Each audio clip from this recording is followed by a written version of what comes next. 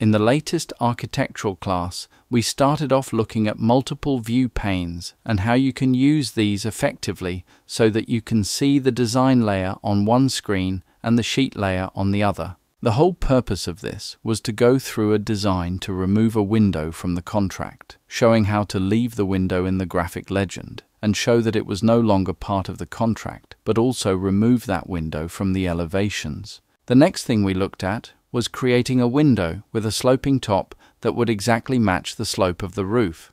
This needs a little bit of trigonometry, but I had a solution where we only used the most essential trigonometry and we covered how to slope the window head to match the wall. Next, we looked at a solution for joining a brick wall with a weatherboard wall at a corner.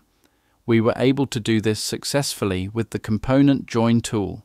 Joining them at the corner can be a challenging technical solution. Joining them just back from the corner allows us to create a much nicer detail, and we can use the wall end cap tool to join the walls successfully. Finally, we looked at how to create three-dimensional standing seam roof. The technique uses the extract surface and extrusions to quickly create the flashings barges and standing seam roof. The same technique can be used for creating standing seam wall cladding. This movie is from our latest architect class. If you would like to see this movie, click on the link in the description. If you would like to join us next time, join our community.